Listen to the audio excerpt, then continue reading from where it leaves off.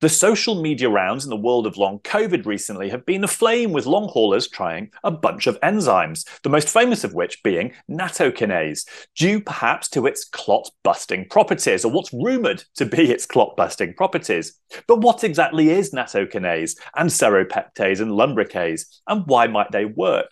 In this bonus film in the Microclot series, Dr. Asad Khan and I talked to Professors Resia Pretorius and Doug Kell to get their thoughts. Doug, you've mentioned enzymes quite a bit on Twitter. What's your sense of the potential that these have to affect these clots? And is this something that your group has had to study? So early on in the piece, there was evidence, not in RCT, but just by treating a bunch of people who got sorted, that removing the microclots, or at least stopping new ones forming and letting the body remove them, would help using a so-called triple treatment. Now there are available over-the-counter enzymes that directly degrade the clots, and they're available for anyone to buy without having to go to a doctor and explain what they want to do and why and how, and is it going to cause a bleed and all of this kind of stuff, which is what happens with the other anticoagulants. But these are not anticoagulants, they merely break down the existing clots.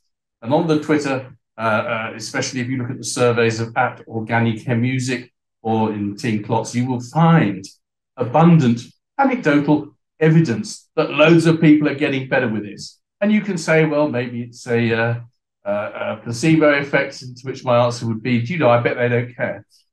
I bet they're very happy that they got fixed, whether it was a placebo or not. But of course, it's, the point about our theory is it provides a mechanism.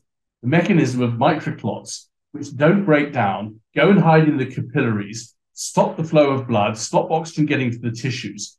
And depending upon where that is, that can in principle explain pretty well all of the symptoms. And post-exertional symptom exacerbation is slightly separate. What are those enzymes? Could you throw some names at us for people to look up? Sorry, nattokinase. So natto is a Japanese fermented food. It's a fermentation by Bacillus subtilis, soybeans, and the protease, it's not a kinase, wrongly named, the protease that does all of the business is called nattokinase, and Japanese have been eating this stuff for centuries by the million, and so it's seen as very safe. Seropeptase, which is an enzyme that lives in the stomach of silkworms, bizarrely, and when they are ready to escape their cocoon, which is the silk, they need an enzyme to degrade the silk. And this enzyme seropeptase is vomited out of their stomach and is made by the bacteria that live in there, which are actually Serratia species, not marquesas, not pathogen, but they are Serratia species, which is why it's called seropeptase. And the last one is lumbricase, which comes from earthworms, and I think is mostly just a dried earthworm powder. I don't think that people do much purification. But the idea is that, especially with the enteric-coated ones, enough of them will get through to the lower alimentary canal to get into the bloodstream and have beneficial effects on degrading the clots. And the number of people on Twitter who are saying, my God, this was incredibly helpful.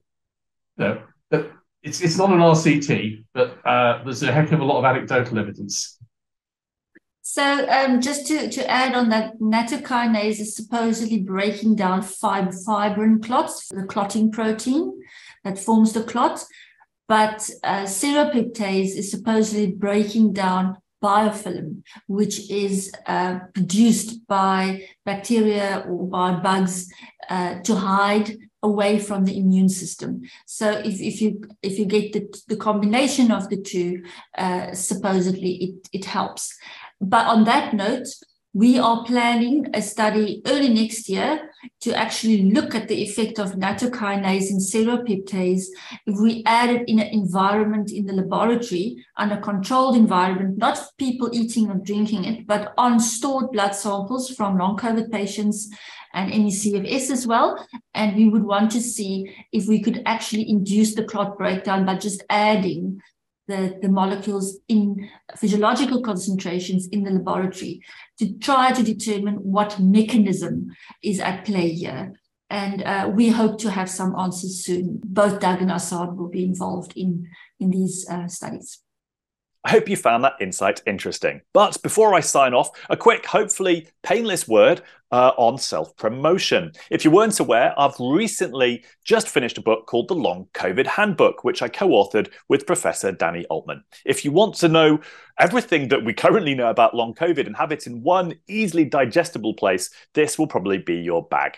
It's available on Amazon in ebook, audiobook, and of course, hard copy form. And there are some links in the description if you're interested. Look after yourselves. Until next time.